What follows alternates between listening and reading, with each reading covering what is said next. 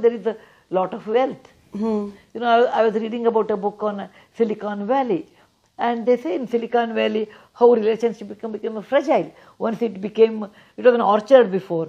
When it became a Silicon Valley of the entrepreneurs, and relationship became fragile. So I think whenever there is lot of wealth, there is a lot of choices in life. And early days, the relationships where some of them were compulsory, some of them were economically dependent, some were with love.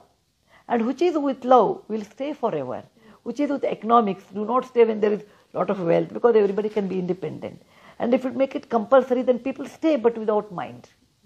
So I feel if you have good relationship with love, it is a great asset in life, because you can depend on someone, you can share your difficulties, you can share someone's difficulties, and you can establish a bond. Otherwise, tell me, what is there in life?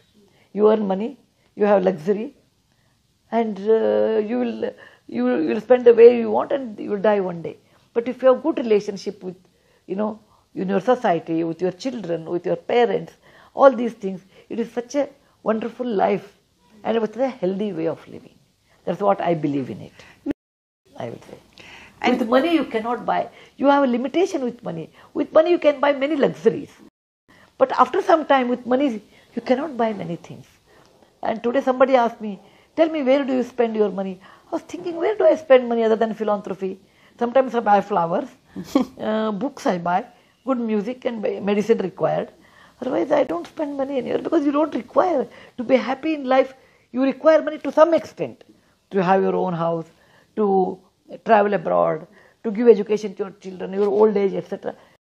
That much money is required. You can't be a fakir. Everybody cannot be fakir. Everybody cannot be Buddha or a Jesus Christ. But we're all normal human beings. But more than that, you don't require. That I have realized. This is my philosophy.